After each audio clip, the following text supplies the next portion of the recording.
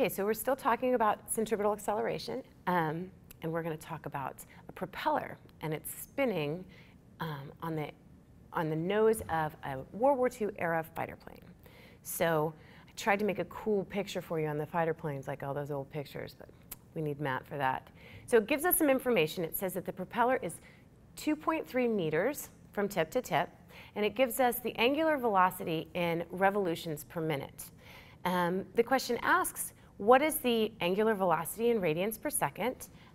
What is the linear speed? And I'll explain why I put that T in just a second. And what is the centripetal acceleration in G's, in multiples of G? You may have heard people talk about somebody feeling a certain number of G's, and that's a good sort of unit of acceleration because we know what acceleration due to gravity is. So G's, that's a lot of force if you have a lot of G's.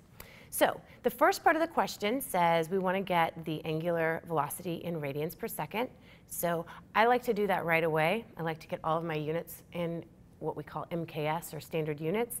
So I went ahead and did that, so you get 125 radians per second.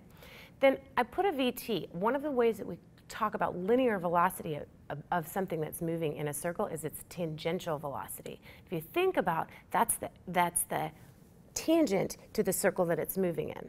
So that's why I put VT, so you might see that a few times. So the linear velocity is the angular velocity times the radius. We know that if this is 2.3 meters and it's the whole propeller, one of them is 1.15 meters. So we figure out this 125, it was actually 125.7 radians per second times 1.15 meters, and you get that the actual tangential velocity is 144.5 meters per second. So we know this is 125.7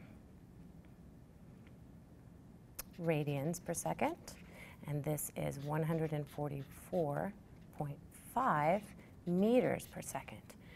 Then we're asked to find the centripetal acceleration of a point on the tip of the propeller.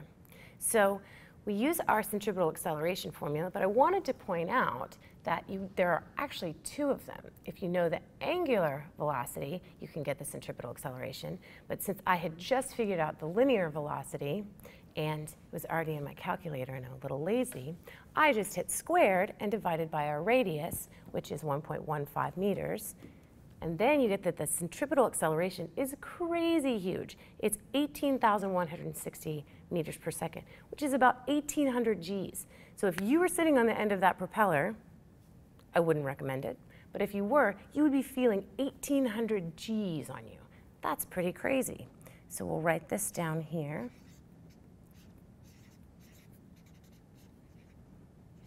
And that is how to talk about centripetal acceleration and linear quantities and rotational quantities in the same sort of problem. So I hope that helps you with some of your problems. Enjoy, and we'll see you next time.